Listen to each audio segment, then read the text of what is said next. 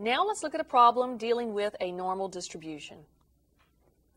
According to the American Freshman, the number of hours that college freshmen spend studying each week is normally distributed with a mean of 7 hours and a standard deviation of 5.3 hours. Use the 68, 95, 99.7 rule to find the percentage of college freshmen who study between 7 and 12.3 hours each week. We're going to sketch out a normal distribution so that we can see what we're dealing with.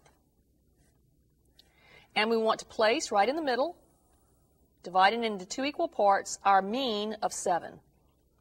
Now, let's go to our standard deviation. If we take 7 and add 5.3 to that, we come up with 12.3. Notice that that's the other value we're interested in the problem. We're interested in discovering how many students are going to study between 7 and 12.3 hours.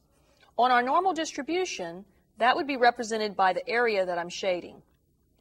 Now, this is also 1 standard deviation above the mean.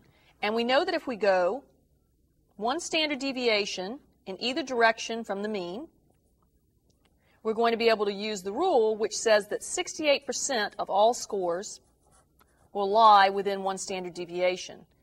Because we have symmetry to the graph and we can see that we're working with half of this, we're going to take 68%, divide by 2 to give us 34% as our answer.